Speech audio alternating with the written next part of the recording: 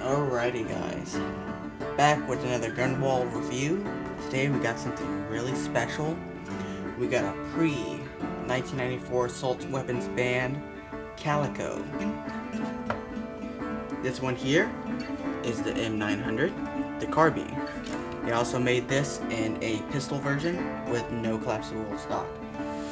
Now, Calico originally made this gun to try to gain some military contracts in the 80s. Well, they made it, it didn't do well on the military trials for a couple reasons. The main reason is the elephant in the room. Hey, will y'all two knock it off? Sorry about that, my cats are acting up. One of the main reasons, the elephant in the room, is the magazine system, and I'll get to that in a minute. Anyways, so it didn't do too well in the military trials because of some unreliability issues, and they tried selling it on the civilian market, which didn't really have that much success either. So what happened is they kept selling it until 1994, and what happened in 1994 is the Clinton administration passed the assault weapons ban, which classified this as an assault weapons, and of course Calico went bankrupt because they could no longer have a market, and they had to shut down. Well, in recent years, I believe in 2002, 2004, Calico came back. I believe they're producing this gun now. However, the original pre-ban carbines, like this one here, go for a pretty good premium. I'm going to put a link in the description to see if I can find some maybe gun trader or something like that. Find a pre-ban and not one of the newer ones. For the link in the description if you want one. Now, this gun is really fascinating for a couple different reasons. First of all, it looks nuts. It's crazy looking. You look at it, it's some Star Wars blaster looking stuff, and its mechanism is very, very neat. Now, I don't know much about the operating system on this, but let's just start, first of all, with the magazine. So, it's got this really interesting cylindrical drum type magazine. It's got a pair of release latches on each side. Press, you lift up, the magazine comes off. Now, this magazine is somewhat similar to the, kind of like an AK drum magazine in some of the aspects that it works. They made these guns in both 9mm and 22 long rifle.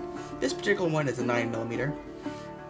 This drum actually holds 50 rounds. They made a 100 round magazine as well, and as you can see, the way that the buttstock is actually set up it actually has a recess for that 100 round drum to stick out. Back to the magazine. So, the way this works is you have a follower. First of all, you got a tab here, this little button. It releases spring pressure. Just like that. So now, the spring is completely released. You got a lever here. You actually pop this lever out like this, and you rotate it until the follower shows up in the front here. You have to get a little bit of pressure for it to there it is. And then from there, unlike a AK style drum magazine, it loads just like any other magazine. Let me see if I can get some rounds here, and I'll show you. You know what? Actually, I have a clip of me loading this earlier. I'll just use that. I'll insert it right here.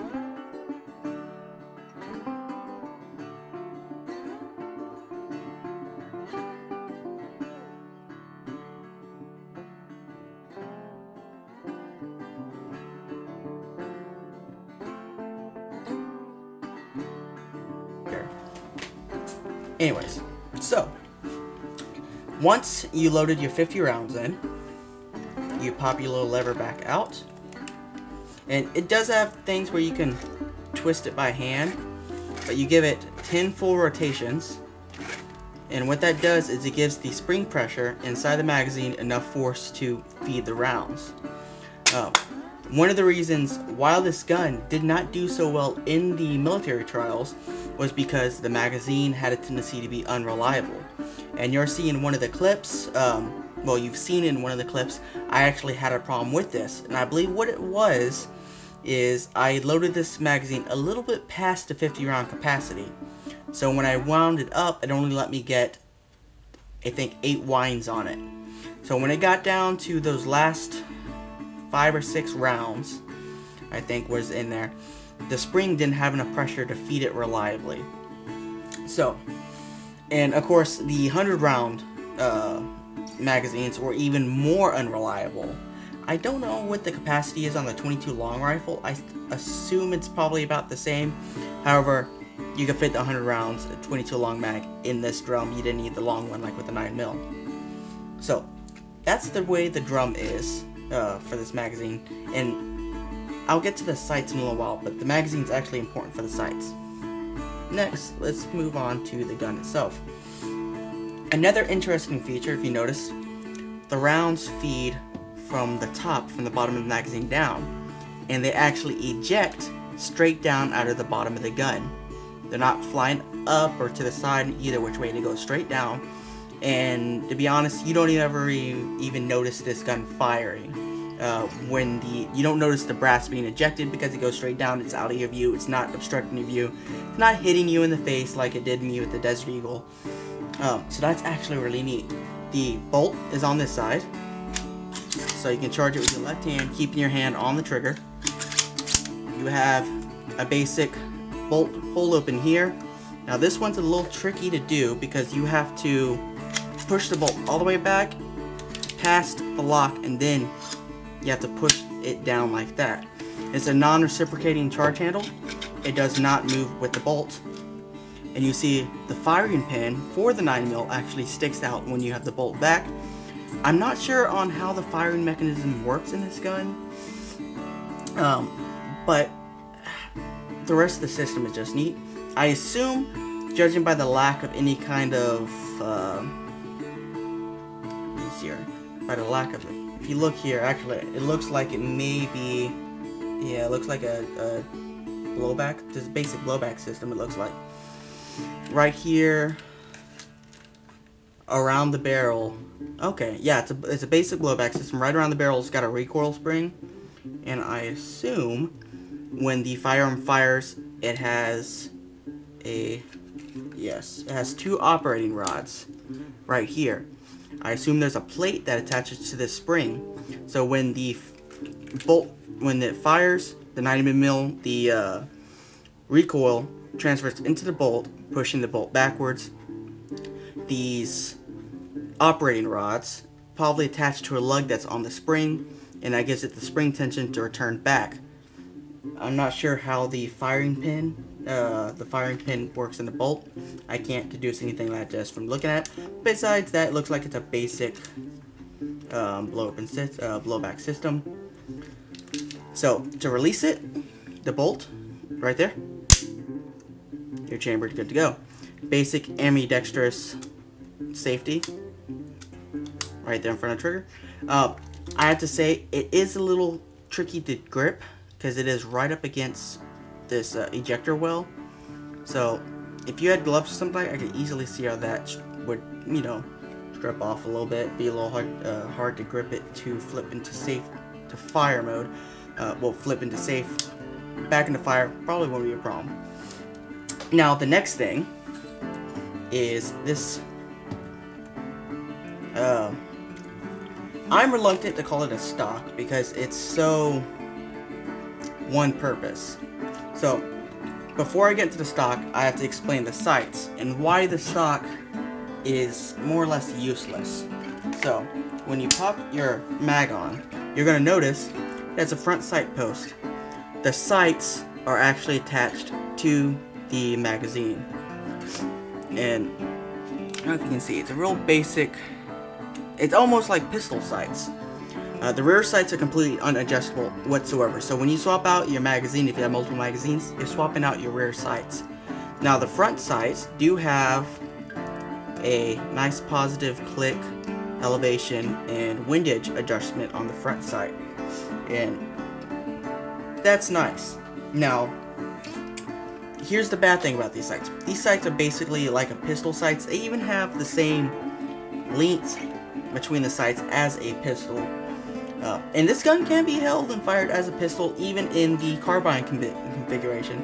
Now they did make a pistol version that did not have the buttstock. Now what's bad about this is the buttstock itself. Completely collapsed.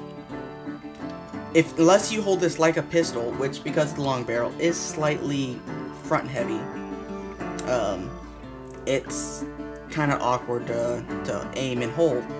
Now if you shoulder it like this, you can't use the sights. They're too close to your face, they're blurry, and they're pretty much unusable. The bad thing about this stock, if you notice, it has rails that connects the stock, connects into here. Got a real simple lever, pull that, and release it, and then that's it. It only has one lock position extended. Now you could, in theory, drill more holes if you wanted to bastardize it somewhat to make more stock positions. But the bad thing about this is this gun has a pretty long length of pull. If you're a short person like I am, this is kind of long. You can sight the sights perfectly like this, but like I said, it can be slightly uncomfortable to shoot, and of course it won't hold in any other position. Now to close it, same thing, you just hold that, slide it back in. If you had one of these and you wanted to change length of pull, it would be easy because this rod is just hollow. It'd just be a factor of, you know, drilling some of these little oblong shaped holes into it. Anyway, so that's that part. That's what's kind of bad about the sights. That's what I didn't really like about the sights. And let's move around to the muzzle. Smooth, nice smooth barrel. It's got some good thickness to it, and it's got a compensator. I don't know why this thing does not have enough recoil to justifies needing a compensator. I mean, it is 9mm, so it's not a lot of recoil. Now, this gun didn't do well in the military trials because of the magazine, and it didn't necessarily do too well on the civilian market either because of the finicky magazine and the bad sights. Something, in my opinion, I think with some slight rearranging, this gun probably could have been a nice compact sub-machine gun or you know, sport shooter. And I think it would have been relatively easy if you converted this gun into a bullpup, moved the trigger assembly in front of the ejector well, and then had the magazine come down at the bottom, and then it eject out the side. I think this gun probably would have been a lot more ergonomic and easier to handle, easier to shoot, definitely easier to sight. You could have put a flat top Picatinny rail up top, could have had flip-up iron sights. It would have been a lot more low profile. The balancing would have been a little better on the carbine. It probably would have balanced out perfectly if you made this thing a bullpup, because right there, and it's just pretty balanced right there. So if you would have had the pistol grip right here, this thing probably could have been nicely balanced and compact, and it definitely wouldn't have felt as tall. Now, these guns, especially these pre-band ones like this one here, are kind of pricey and hard to find. Like I said, they did start producing them back in the early 2000s again. I don't know if they're still in production. I will find out if I have a link for it. But if you want one, they're fun guns. They're more of a range gun and more of a, you know, impress your friends kind of gun. Conversation piece is what I would call this gun. This drum system isn't reliable enough to really be considered for a self-defense purpose. I wouldn't use it for self-defense. It is fun to shoot. It is very fun to shoot. And it's a really neat conversation piece. So if you want something that's a conversation piece and a range gun, something to take out, show off, and just be cool, go ahead and find yourself one of these. They're great for that purpose right there on their own. Otherwise than that, very limited what I could say as far as their purpose. There is another composite carbine about the same size that is much cheaper that I would recommend more, and y'all are gonna hate me for this, but High Point 9mm carbines. I've had one before. I've had one in 45 ACP, and I loved that thing. They are way better than their pistols. I wouldn't recommend a pistol for anything, but definitely one of their carbines would be awesome. And it feels a lot like this, but it's a little bit more utilitarian and a little bit more reliable, to be honest. The only bad thing with those is you only get I think a 10 round single stack mag for those. But anyways, so that's it for today's gun wall view on the Calico M-900 9mm carbine. I've got some more stuff coming up here soon, so stay tuned for that. I'll see y'all next time. Be sure to come over here and subscribe. And of course you have to hit the little bell, otherwise we won't show up in your notifications each time we post a new video. And check us out on Facebook and give us a like. We post all of our content there as well, as long as some pictures that we take. Speaking of Instagram, you can check us out on Instagram too. We post all of our pictures, some short clips that don't end up on YouTube, along with a little bit of funny stuff, some game recipes, and we're also on Twitter. You can check us out on there, some of our posts. We keep everyone kind of in the queue along what we're on to and what we're up to and what we're doing. Along with some other posts about some other things that we like. So be sure to check us out on Patreon. We could always use the support. We got a lot of cool stuff coming up, but that stuff kind of isn't cheap, so every little bit of support helps and will help us get out some good content for everyone to see.